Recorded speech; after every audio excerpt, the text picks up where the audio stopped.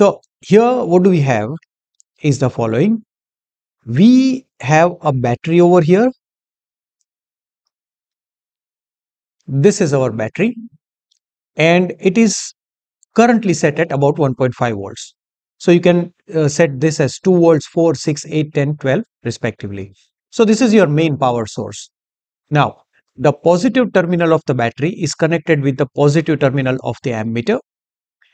The negative terminal of the battery is connected to, say, end 1 of the rheostat. Then the current is going to flow out of the rheostat from end 2, then again back into the connecting wires. And now this is resistance number 1 and this is resistance number. So let me call, there are two terminals A, B, and then I would like to call these as A dash and B dash. And then finally the current would leave back inside the negative terminal of the battery. So let us look at the direction of the current once again. So the electric current would come out from the positive terminal of the battery. So like this. Then it would go inside the ammeter. Then from ammeter it will go like this. And then it will come out of the ammeter through the black terminal and then into the black wire. Then understand this very well.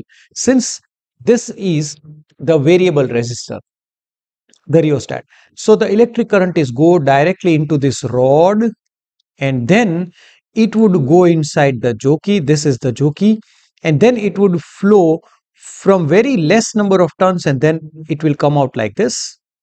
Then into the red wire.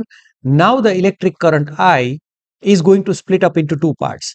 One, let me call this as I1, and the other is going to go in this direction as I2. So the main current splits up into two parts, I1 and I2. The I1 current goes up into an A dash and then from A dash to B dash, and then again from B dash it will come back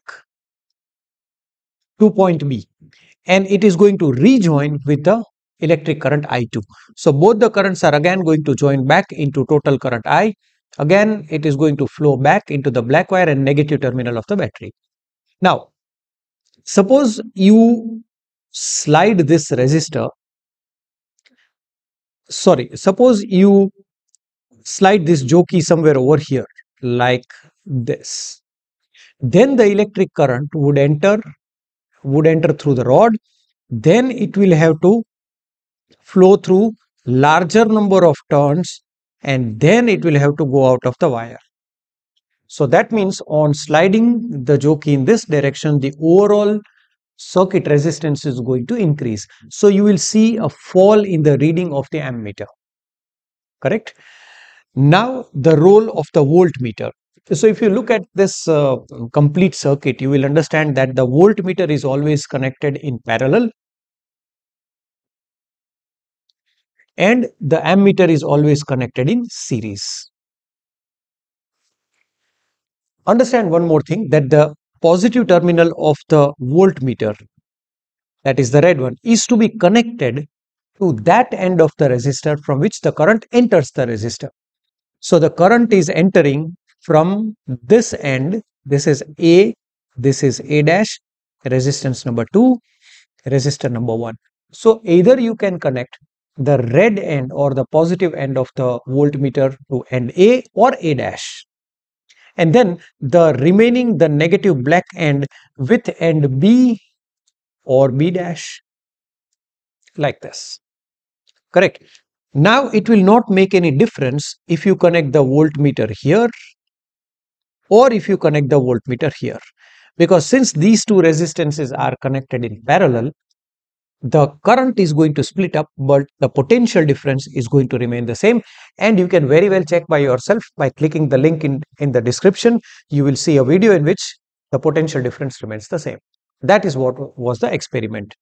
So here also the voltmeter reading, here also the voltmeter reading remains the same. Now the electric current is I, and that splits up into I1 and I2. So I2 goes in this direction. Again I1 is going to flow like this. This is current I1. It is again going to rejoin with the current I2 at end B of resistance number 1. And finally it is going to leave through the black wire back into the negative terminal of the battery, right? So this is what is